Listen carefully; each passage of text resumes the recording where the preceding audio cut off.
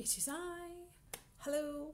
Welcome to the Glasgow treatment rooms again. I'm at work and I thought I would make a facial video for you today. So hit pause, put on a strappy top or a low cut t-shirt, take off any necklaces or dangly earrings that you're wearing and we can get stuck in together. I've poured myself 2 bowls of warm water and I've got all my products beside me here and I'll tell you what I'm using. Obviously being at work, I'm in the city centre of town.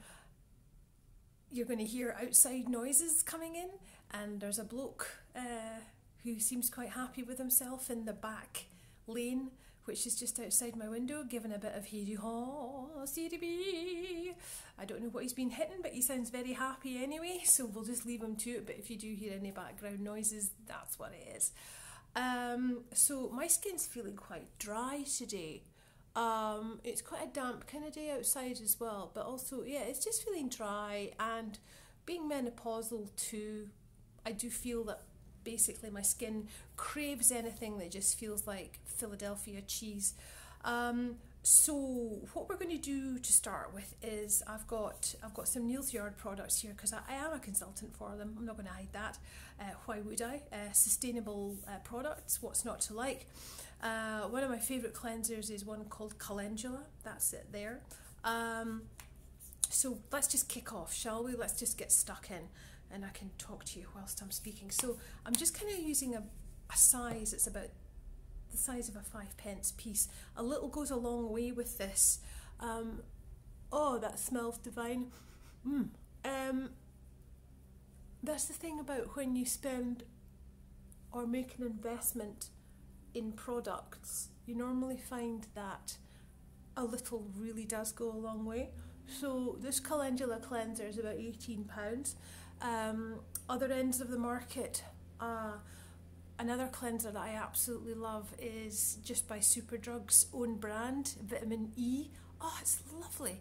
I think that's about a £5. Again, actually though, a little goes a long way. And then there's another one called Oskia, and it's about £40 a tube, and that bad boy lasts me about 6 months when I buy one. But I'm all about the smells at the moment and rituals and things that just smell good and just lift your spirits, and this Calendula one's definitely one for me. So get into the corners of your nose and all sorts of stuff like that. Don't miss anything out. So I think that's about it for a cleanse. And I've got a sponge in some warm water here. Warm, not hot. Oh, sweep that all over. I need to go and buy more sponges. I should have 2, but I could only find 1. So just do that a bit more. This is so important, especially now that I wear a face covering for 7-8 hours a day. So before and after cleansing, when I'm working, and also your moisturiser and your facial oil can act as a bit of a barrier as well to protect your skin. So that's all good as well. So that is I'm going to do a double cleanse. I love doing a double cleanse. Really important at the end of the day. So I'm going to take another blob. Yep, he's singing, he's happy, and we're just going to go for it again. So, and this time I would do this at the end of the day. Just don't miss out your neck. Get into all that down there. Da da da. Oh, it just feels so lovely. Sometimes when I cycle to work, if I unfortunately end up behind a bus and get loads of fumes in my face, I'm very lucky that I can actually come to work and do all this, cleanse my face, because it can just make you feel, oh, as if you've got a layer of exhaust fumes all over you. So, but that doesn't happen too often. I do tend to stay very far behind if there's a bus. I'm also keeping clear of my eyebrows because I've just had them waxed and tinted. Don't want to affect Gail's hard work of doing that. The laws just now are that you can't do anything for a client that involves them taking off their face covering. So if I've got my face covering on, my eyebrows are still obviously above that, so doing stuff to the eyebrows is fine, thank goodness. Again, being menopausal, I have found that my features have started to fade a bit, so getting my eyebrows done kind of like helps put them back on the map, so to speak, is because you can see everything's going grey. I used to have really thick abundant eyelashes as well, and they need a bit more help too. Anyway, moving on, I've got a facial polish now. Now what kind is this? Facial polish, it is orange again. Ooh, it's lovely. Orange flower, oh that smells divine. Again, it's a Neil's Yard one. The writing will all be reversed, unfortunately. So, oh, it's Hydrating Rose, I beg your pardon. Rehydrating Rose facial polish. Oh, it's lovely. Really nice. So, during the winter, you don't want to use a facial polish too often because your skin is already struggling to keep a protective layer over it with winter and just being harsh, cold conditions outside.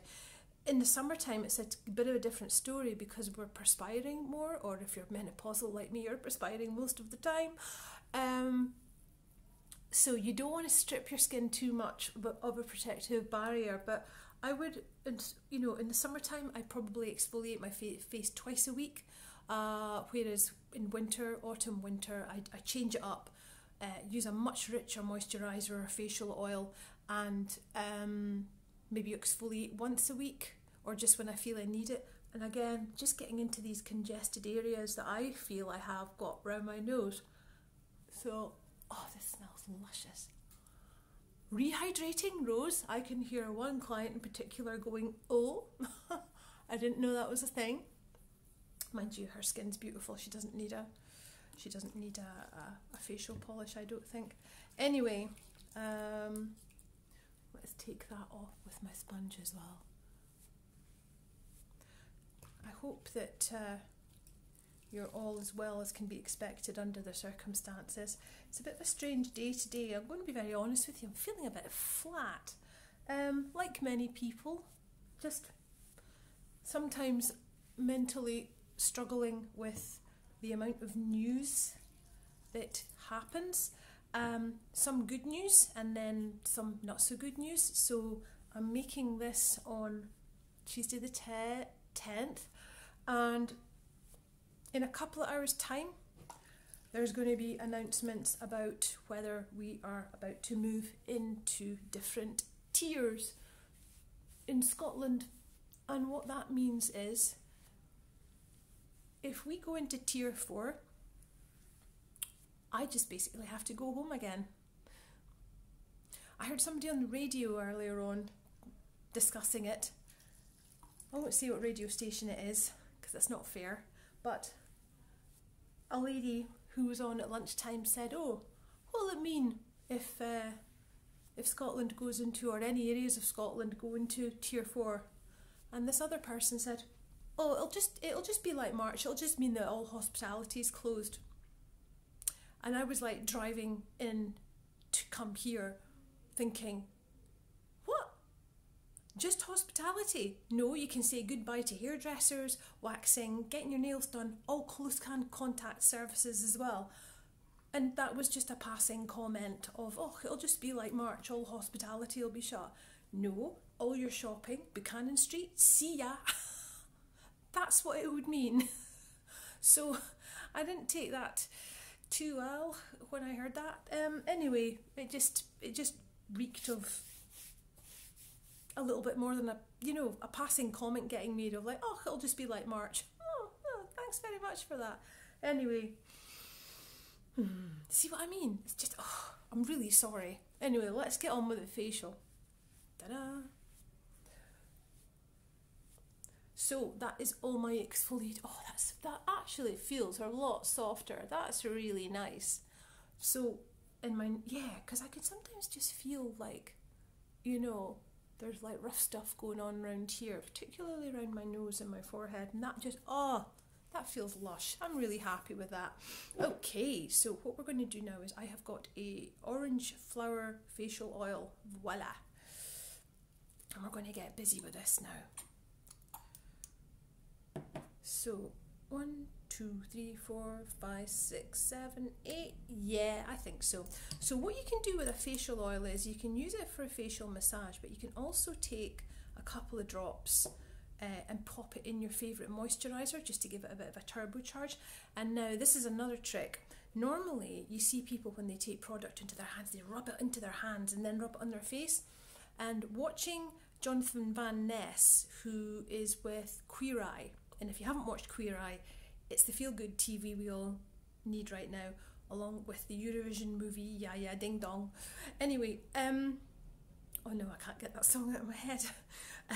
So don't smoosh your product around your hands and then put it on your face, because you've put it all around your hands. Just get it, apply, apply, apply, and just go for it. Just get the palm of your hand or wherever you've put your product onto your face as soon as possible and scoosh it all around there, instead of going like this and then slapping it all over your face, because you're rubbing it all over your hands. So that's me. I've got it all over my face and neck. So I'm going to start with my forehead, just because that's what I'm feeling I need today. If I was going to get all Chinese medicine on you and all kind of like, what's the word I'm looking for?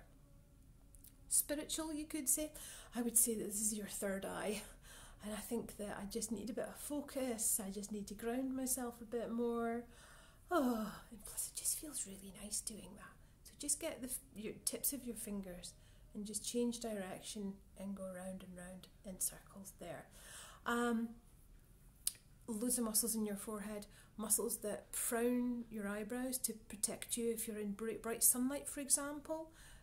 Muscles that lift up your eyebrows, and also there is muscles here that give you that number 11 shape that we really don't want.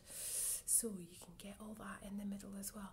2 fingers, one pushes one way and one pushes the other, and then you swap. Okay, so it's just like that, just like this, yeah?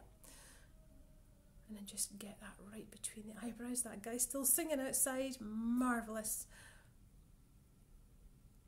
So you can do that, and then just come over your eyebrows, and again just using this kind of motion with your fingertips. That feels really nice. In my massage practice, oh look at that, you can really see the blood flows coming up to the skin, which is what I want. In my massage practice there is something called effleurage. Effleurage is a movement that is like this. It's kind of long gliding movements where you're kind of like, it's almost like it's almost like you visualize making bread out the muscles, and you're really getting the muscle to move and making some shapes with it.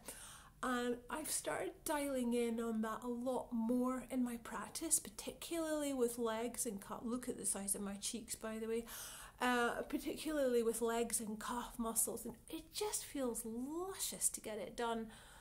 So I've really been dialing in on a lot of that there. So that's what I'm doing here. You would call this effleurage. Okay, now there's a big difference between pulling the skin and actually getting into the muscle. So you can see that. That's me pulling my skin. I'm not really affecting anything that much underneath it. And you don't want to do that. Just get dug in, and you can really get under your cheekbones here to give you that lovely apple cheeks kind of look, that feel, doing some lovely sculpting movements with your fingertips. Woohoo! That feels really refreshing. So, still singing outside. So, and what you're doing is, you've got your jaw, right? So find the moving part of your face. The only part of your head that moves is your jaw. That bit there, right? So you basically want to scoop around with your fingertips. I'll come a little bit closer so you can see what I'm doing. I'm coming right down there. And my fingers are like in this, they're doing this, So I'm not being completely flat. You can see that my fingertips are bending like that, yeah? Wonderful, that feels really nice. And you can see the blood flow coming up in my face. That's what we want that. So I'm going to spend a couple more minutes doing this. Marvellous. And I can feel that this side of my jaw is quite congested. I'm not sure if I'm clenching my teeth during the night, but you've got the muscles that hold your jaw in place are called pterygoids. Sounds like an exotic plant, doesn't it? And you've got lateral and horizontal pterygoids, those muscles there. So you can get into that. Now, and then the actual jaw itself, what we do here is like a pinching motion, and you just pinch along the bottom like that. Ooh.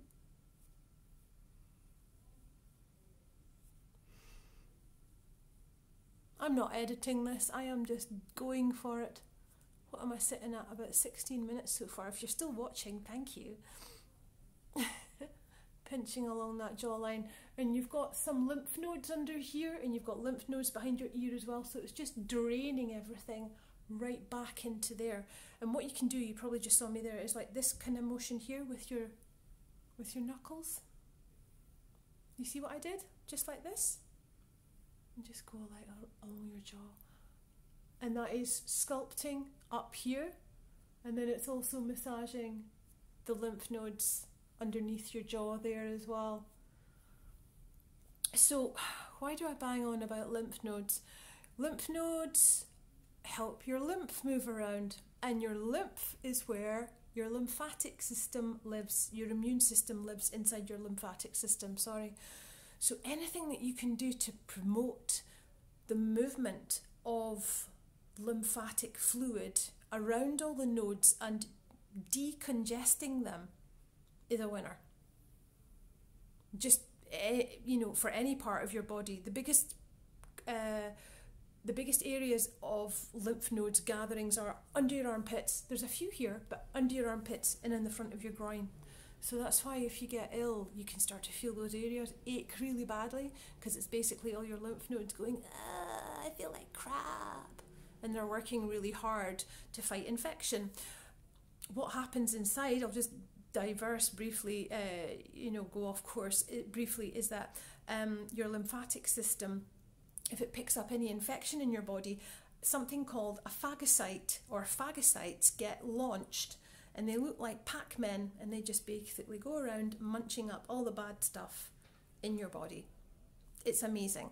So anyway, back to the jaw and our fingertips gliding along here. Woohoo, that feels nice.